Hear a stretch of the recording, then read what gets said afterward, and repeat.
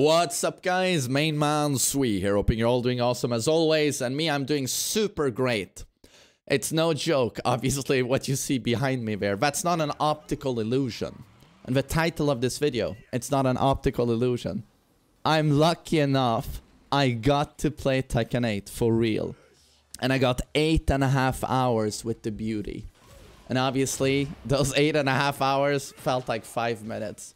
I'm so lucky, I'm so happy. And how did this happen? You know, in a few days, EVO Japan will be played. We'll have an alpha test there. The same alpha test was present in France just a few days ago in Lyon at the Bandai Namco offices there. And it was a press event, mostly media journalists invited, but also a lucky few content creators, and I was one of them. So being a YouTuber is not always a curse. It makes me drop my combos, but it also got me to play Tekken 8.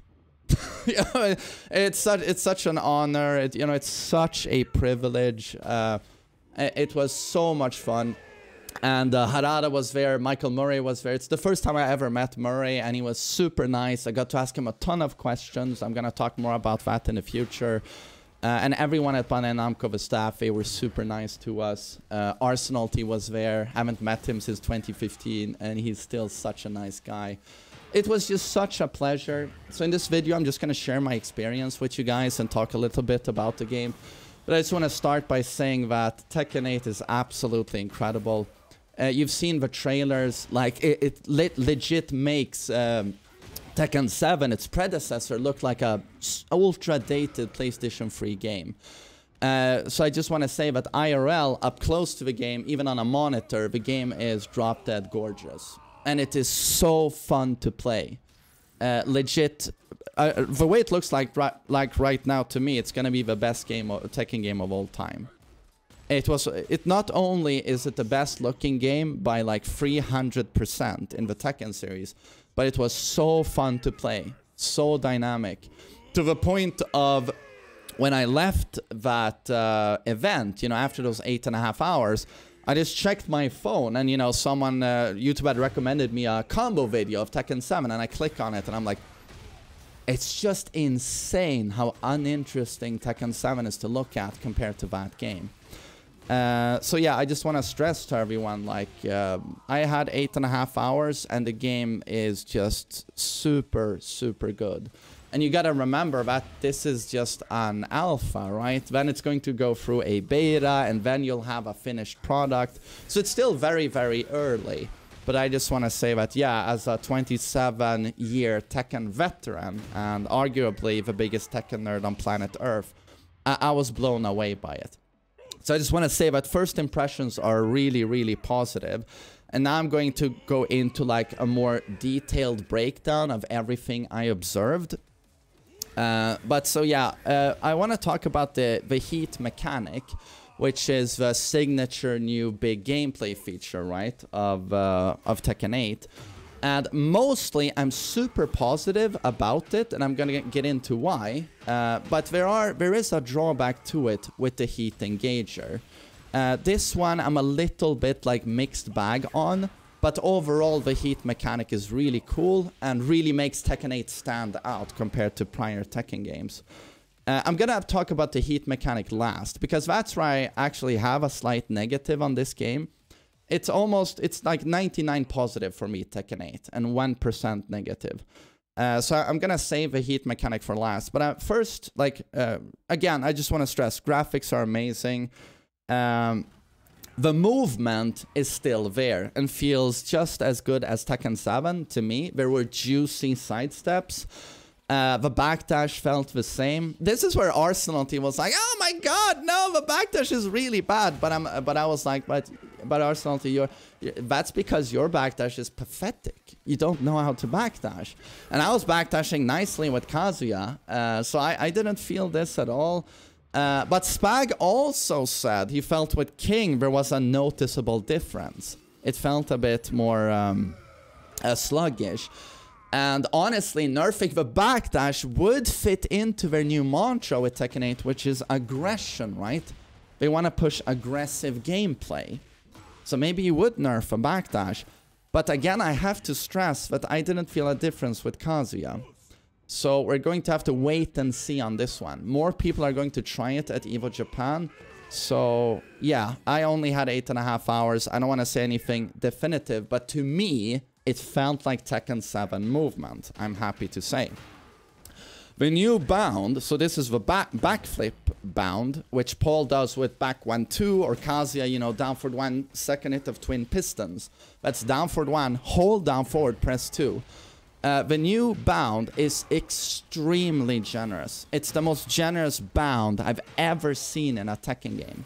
It backflips them with a spin, so like a gymnast, backflip 360, and it throws them very high vertically, and they come down pretty much next to your feet, like where you did the bound, and it just extends combos in a way I haven't seen in a Tekken game.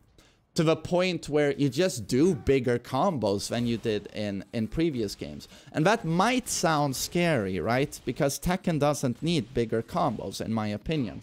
But this is how they fixed it in two ways. They made stages bigger, so the wall is less of a presence, right?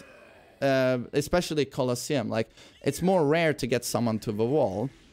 But also, noticeably, they actually nerfed all of the post-bound free hit, you know, wall enders, wall travel. You know how Tekken 7 Season 3 gave everyone a post-bound string, you know, like Feng Wei's down forward 4, 2, 1 plus 2, Jin back 3, Zen 1 3, that double backflips the opponent, throws them super high, guarantees a wall splat. You can run in from like 20 miles away and do your biggest wall combo. That seems to be gone in Tekken 8. All of those strings keep the opponent very close to the ground. So they just hit the wall and then fall down immediately into a tech roll. So actually, they nerfed that part of combos. So I think this is a good change. So it's more rare now for you to get a big wall splat into big wall combo. So it kind of forces you to use more of a 2-hit. So with Kazuya, you would do bound, and then you would kind of have to do that bound again, down forward 1, down forward 2 to keep them high. But again, you wouldn't get as much distance. So that's a compromise, at least, right? And then, yeah, you can double bound. That's a reality. You can, if you want to, you can do the normal bound, backflip spin, throw them onto the wall, and now on the wall, you can do your heat burst. So that's manual heat. And then get the heat bound into wall combo. And these are super flexible. You can do heat burst, heat bound, and then normal bound. It's extremely flexible. So if you have your heat intact, you haven't used it yet, at any time you can do a double bound in a combo, however you want to. And then, oh right, character intros. You've seen it now, like especially in the June trailer, you saw it. All of the characters have like lore intros with each other. Very reminiscent of like Mortal Kombat 11. And it's exceptionally well done. And that intro, their dialogue with each other, even carries over into the ready fight screen. So it's seamless. And it's so good. Like, you saw June and Kazuya. You'll see that entire sequence, by the way, in my Kazuya breakdown video. But also, like, Paul and Law, they have their buddy intro. And they end that sequence, ready, fight, by slamming their fists together. And so does Jin and Lars, their friends, let's spar. But Jin and Kazuya, they have that trailer 1 sequence, you know, where, oh my god, this is the end, the final battle, and they slam their fists together aggressively, and there's sparks everywhere. Fight! It's so good. And Murray told me, like, with this game, they're really trying to push personality and character. And I'm sure you've picked that up in the character trailers, right? And it certainly carries over into the fights themselves, and also the countless new win poses the characters have that are super dynamic, super cool. I'm just trying to stress that the presentation in general and production values, it's just so much higher than Tekken 7. And also Murray stressed that the budget for this game is way bigger than 7. But I mean, that's money you see on the screen constantly. I mean, it's not like he had to say that, right? And there are post-Rage Art KO animations. And you saw it in the Law trailer. He comes down and that... You know, and then you'll see Kazuya's post... and those of you think Jack has the best Rage Art. Yeah, you're gonna see Kazuya's when he KOs with the Rage Art. And it's just... Chef's kiss. It's the best Rage Art. Move lists easy to navigate plus tips. This is something I really liked. The alpha test already had move lists for the characters. So, you know, you press start, pause, move list. And here it actually had divided the move list into sections, which I thought was really good. And it even had a section called, these are your key attacks with this character. Oh, a tip for Kazuya is forward 4, right split kicks on block. When that's blocked, try fishing a counter hit or getting a counter hit with abolishing fist down for 2. That's the most classic Kazuya frame trap. And they include it in the move list. Try doing this sequence. And they, do you know, on the throws, it shows the throw breaks. Oh, giant swing. Oh, you break this by pressing 1. So, no, I gotta say, they've really updated the move lists, to say the least, to help out beginners and casuals. And even people like us, super sweaty Tekken nerds, who've been playing for 27 years, who still eat a few of those chain throws, right? But now I can see, oh, I break that one by pressing 2. So I thought that was super good. Oh, dirt buildup. You might have seen this in a couple of trailers now, but there's dirt buildup on the characters. So when they get knocked down, roll around on the ground, they get a layer of dirt on them. And this can actually build up until there's quite a bit of mud on them. Especially on June's stage, like there was a big build-up of it. So again, just a really cool little detail that adds a lot to the game, I thought. So main man, what was the character select screen like? Well, mostly a placeholder. It was mostly like a gray background, so I don't think that was final at all for the alpha test. But something that was interesting is that the characters, when you held your cursor, characters selected over them, they were actually rendered in 3D. So Kazuya would stand like this, and as soon as you selected him, he would go, something like this. So, you know, very cool. And you've seen the fight load screen there. And that's also something I want to mention. I don't have that much experience with PlayStation 5, but everyone says, you know, the SSD, it loads everything in 1 second. This game still had like noticeable load times.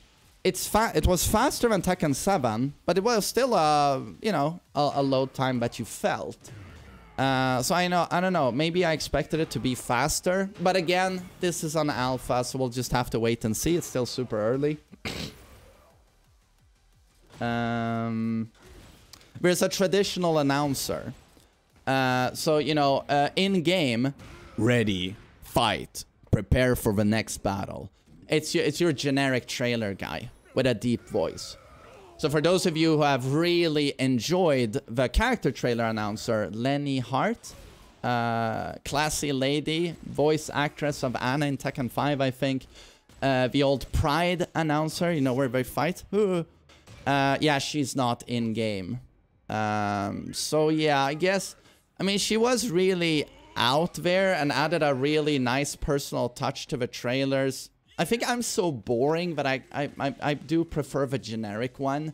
If you were to hear it for the coming 8 years, do you want to hear Paul Phoenix? Or do you want to hear Paul Phoenix? I'll take the latter, but it really spices up the trailers, yeah. And another so cool effect that I noticed pretty early on, and you might have seen it behind me now, is that the characters are always rendered in front of the HUD itself. So for the first time ever in a Tekken game, the HUD, the health bars, for example, are never covering the characters. Really pay attention. Do you see that? How his head is above the health bar? It's all about the characters this game, let me tell ya. The characters are always front and center of the action. And you gotta love it. I mean, you might not think this is much, this effect, but to me, I don't know, it's super cool and super slick. Wall bounce, those of you who are fans of wall bounce and wall crush, they're both gone. I couldn't see a single wall bounce. And yeah, the wall crush was just noticeably gone. But again, who even enjoyed the wall crush outside of like a Claudio thing? Maybe Alisa player. I never really used it. And I play Tekken daily. I never really see anyone use it. So those mechanics are gone. And now here's a big one. Here's a big juicy one. Rage arts are universally minus 13. This is what it seemed like. Yes. Again, me, Arsenal T, and Spag played, and it's like, it seems like Rage Arts, they are definitely not launch punishable anymore. And I couldn't do a 14 frame punish. So it looks like they are like hopkicks now. Rage Arts are minus 13. So yeah, if you thought Rage Arts were spammed in Tekken 7, like get ready for Tekken 8. You're gonna see a lot of Rage Arts. But thankfully, you know, they're really cool. They're really pleasing on the eyes. But yeah, this is a change where I just don't agree. But again, you have so little health left when you do a Rage Art that a 13 frame punish could kill you. But that's the thing, you should be gambling your life with a Rage Art. But this could be another way of like catering a little bit more to beginners and casuals rather than hardcores. Yeah, so yeah, I just had to mention that. And yeah, Gigas is dead. You might have noticed in the Jack trailer, but it was even clearer that Gigas is buried. He's gone. He's 6 feet under. This was much clearer during the alpha itself, where Jack actually has Gigas overkill throw. That big throw where he throws them high up and then shoulders. Jack has that now. And if you want to talk about a signature Gigas attack, I mean, that's it. So yeah, Gigas is dead. And I saw this coming. I've said this for a long time now, but I always saw him as a failed design. I mean, don't you agree that if he was in a Batman Arkham game, do you think he would be the boss of a specific level or chapter of that game? No, he would be the henchman of the boss. You would have 20 Gigas coming at you. It just looks like a background figure because the design just always looked like a work in progress. I always felt his Anubis preset was much better than his original design. So yeah, Gigas is gone, and I don't know. He won't be missed, at least by me. I guess my heart goes out to the few Gigas mains out there, but there's like 2 of you. So Jack will be now the big pile of heap, right? The big old muscle. Low get-up kicks. You know how much these are mashed in Tekken 7? Oh, hope for a counter hit, and you would often get it into a combo. That's gone. They don't even knock down anymore. Low get-up kicks. They don't even knock down on counter hit. You know the one when you're on your stomach, feet towards the opponent, and you do a kick, and it always launches, even on normal hit? Nope. Doesn't even knock down. So this is a change from like, this actually seems like a buff to veteran players. I feel like that's something that beginners or more casual players would use more, like intermediate. So I did like that one. Kip up, and again, you know how much intermediate players like to spam kip ups. They don't knock down anymore, and there's a new animation. So you eat that, but you don't get knocked down. Low parry has a new animation, and low parry has been nerfed. You get a mini juggle now. You can no longer bound. You know, big backflip bound. You can't do that. So you only get a float and a mini juggle. So this is definitely a nerfed low parry. And this means lows universally are buffed now in Tekken 8. Because you risk way less now doing like a -12 low. Again, like if it's blocked, you eat like a while standing 4-4, you know? Something like that. That type of punish. But in Tekken 7, you have to understand that no matter how safe your low is on... there are -10 lows in Tekken 7, like Josie down 4. That sounds really safe, right? But yeah, but in Tekken 7, you know, it can always be low parried into a juggle featuring a bound. That can mean, with a wall, that can mean 70 damage, right?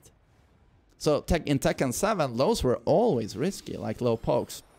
So universally, lows have been buffed due to low parry getting nerfed in Tekken 8. No more bounds. The tackle, running tackle, it's still blockable. It's still blockable. But it also had a new animation, so I don't think it gives as many frames as it does in Tekken 7 for the aggressor. I thought the life bar was a little bit hard to read at times. There's a lot going on with the life bar, the health bar. So sometimes I was like, how much health do I have left? But, you know, you get used to it.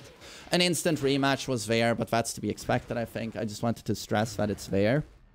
So, that was a lot of stuff I had notes on. And now I'm just going to talk about the heat mechanic, which is obviously the defining feature of Tekken 8. There's never been anything like it in a previous Tekken game. And overall, I thought it was really, really cool. But here is where I'm going to get into a little bit of a negative, where I was a little bit like, I don't know if this floats with me, but we'll see, might grow on me. So, the positives of the heat mechanic. It's a really, really cool feature where you can either hit R1 to do heat burst. This is where you manually get into heat, and then you can follow that up with a heat bound. And that heat bound, if you did it in the neutral on the opponent, I think it was like slightly plus on block, on hit it's very plus. And then your heat mode, right? And you have 10 seconds of a powered up version of your character. Or you do a heat engager, 5 to 6 of them on each character. Kazuya Devil Fist, forward for 2, which is a demon paw. Or his back 4 homing, also a heat engager. So you hit that, run into frame advantage on your opponent, and now you're in heat, and you have 2 tokens. So remember, manual heat, 1 token. Heat engager, 2 tokens. And these tokens mean either, if you have 2 of them, either 2 heat dashes, or 1 heat dash into heat smash, which is basically the new rage drive. But as soon as you do that new rage drive, heat smash, this was pressing R1 again, by the way. As soon as you do that, you exit heat, and it's over. So the positives with heat is that you basically have access to a second version of your character. Like, you have no idea how much heat changes your character. And it really pushes the identity of your character. Like with Paul, when he's in heat, he gets a super death fist. And he can charge up his attacks now. You saw in his trailer, like down 1, 2, or down to 1. You charge that, he comes down so hard in heat. It blue sparks, he screams, "Rah!" Super cool, by the way. And he breaks the opponent's guard into a guaranteed down 1+2 shoulder. And you know, the Death Fist is powered up when he's in heat.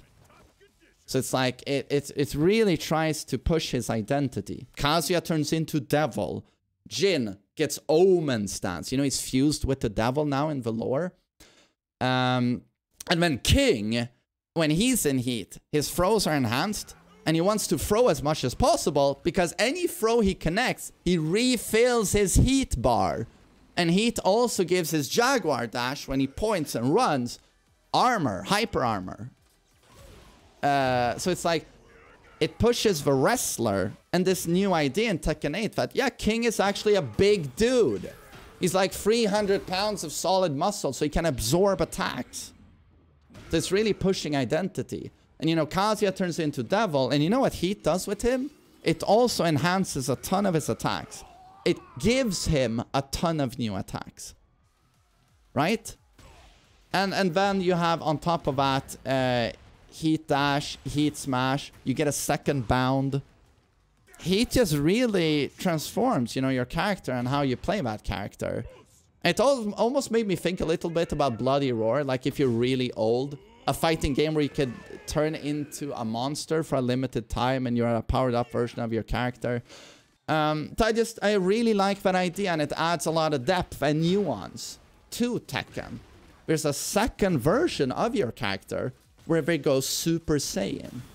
And this character plays a little bit differently. And you have well, with Kazuya it was a lot differently, you know? And you have access to this character for 10 seconds once per round. But also if you do certain attacks like Kazuya's Shikue, that parry eats up half at heat bar. So it's a little bit more complicated, and it's something we're going to have to research and lab out once the game drops. But heat was a lot of fun, and you could customize combos with a double bound into heat, and you could do a lot of amazingly fun things. So heat overall, I'm just trying to say, was for me like really positive. I had so much fun with Devil Kazuya. So super positive. This is where I come to my only gripe that I felt with Tekken 8, and it was tied to the heat mechanic. And I know Spag and Arsenal T were a little bit worried with this as well.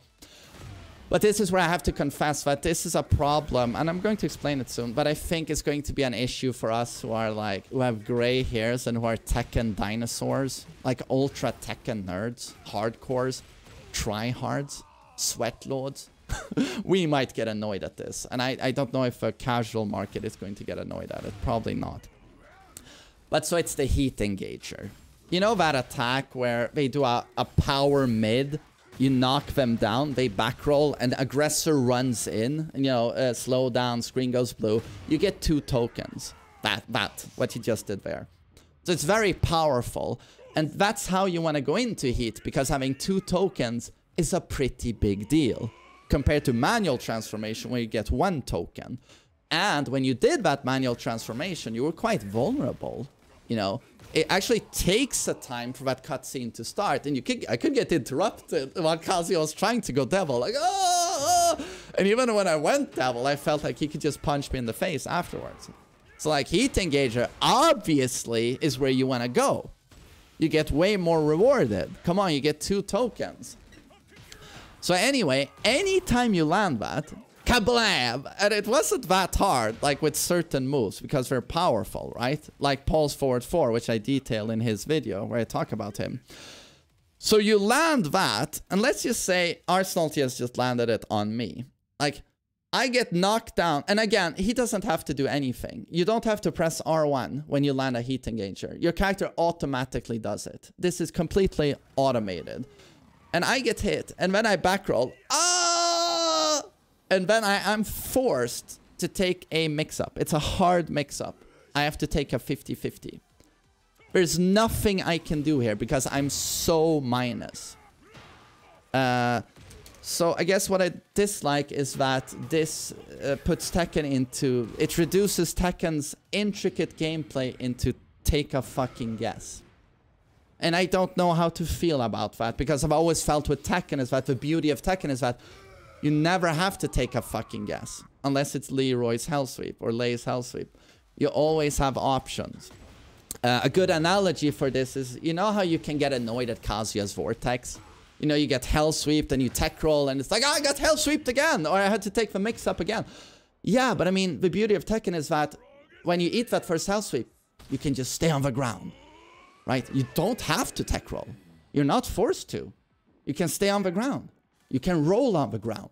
You can do a kip up. If you're standing in the neutral and Kazuya is trying to force a 50-50, step left to option select. That is the beauty of Tekken, and that comes with its intricate 3D movement that has lateral depth movement. It's like you always have multiple defensive options. But the heat engager reduces all of that to literally take a fucking guess.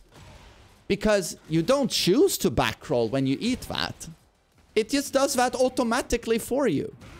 It's an automated sequence, and you backroll, and then it feels like you're minus 10 to 20. I swear to God, I couldn't even dick jab interrupt.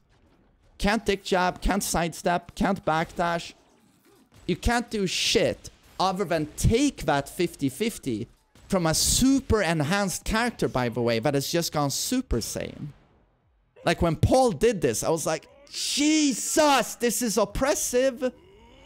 Because even if you guessed right after the heat engager, like say Paul does a Death Fist, when he does that enhanced Death Fist, or honestly any heat engager in this game almost, and when they are in heat into dash, again your character goes, ah! You can really tell, like on the animation on that blockstone, like you're again like completely locked down and forced to take a mix-up. So this ties into how fighting games these days, you know, fighting games, modern fighting games, hello Joe Biden, they're trying to make them more accessible to beginners, right? That's a modern way of doing fighting games. It just seems like it to me. Every fighting game I've looked at the last 5 years, they're trying to make them easier and more accessible for a casual market, because fighting games have always been too hardcore, I guess. And this could be another step in that alignment for Tekken, aligning with those goals. Because yeah, this is way more casual friendly, I think. You hit that heat engager, and then automatically your opponent stands up, and you get a free 50-50 where they can only guess. They have no defensive options, right? But so this is where we can say, at least it's only once per round, right? You don't get forced into that situation over and over and over. It's once per round. And this is a compromise us Sweatlords can do, maybe. This might be a necessary sacrifice, right? But I also have to stress that this was after 8.5 hours of testing, and it's still only an alpha test, so we don't know how much of this is going to stay, right, and carry over into the final product. But it was still a little bit annoying. But again, it happens once per round, right? So yeah, might be a sacrifice we have to make. But again, I don't want to come off as too negative, because like 99%, this game only brought joy to my heart, right? It was so amazingly good to the point of like coming back to Tekken 7 was just like, oh. Even after 8 hours, it felt like pain coming back to Tekken 7. Like, that game was so much fun. And it's so good looking. It's so dynamic. I love having a super version of my character. Like, Tekken 8 Kazuya is so Giga Chad, but just playing Tekken 7 Kazuya, it's just like, it's almost a chore. It's like, the game is so good. But yes, so sacrifices towards making it more accessible to beginners. Rage arts are -13. And yeah, you're forced to take a 50-50 where you can't option select, you have no defensive options. That's gonna happen once per round.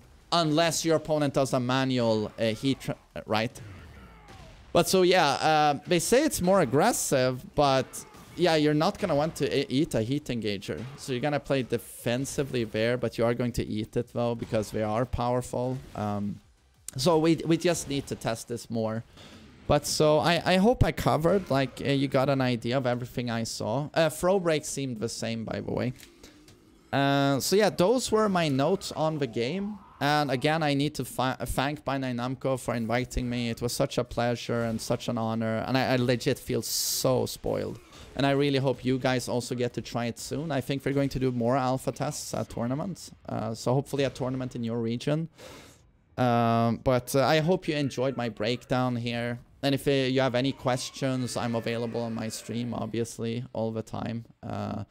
But yeah, the game is just so great. It's so great. So yeah, I hope you enjoyed my first impressions of Tekken 8. And I hope you have a lovely day. And check out my cup, man. Oh yeah. Do you have that cup? Oh, you don't.